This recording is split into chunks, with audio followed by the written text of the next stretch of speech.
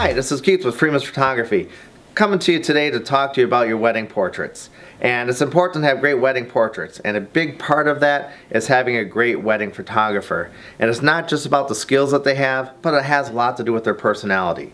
If you're having an irritated day, it's going to show in the portraits. If you're having a great day because you had a great personality with that photographer, you guys have a great bonding relationship, you're going to get great photos. This is Keith Freeman with your wedding tips of the day for photography. Check us out at freemansphotography.net. Looking forward to seeing you soon.